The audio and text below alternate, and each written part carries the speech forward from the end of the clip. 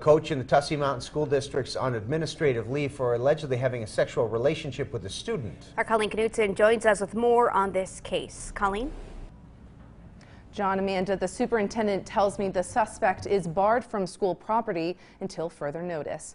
Police say 23-year-old Daniel Taylor is a baseball coach at the junior-senior high school where the girl is a student.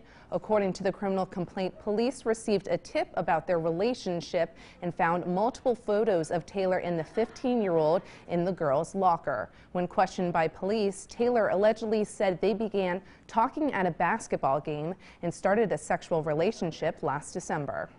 Based upon the investigation, we had done several interviews as well as looking through records and things of that sort and determined that several offenses had occurred.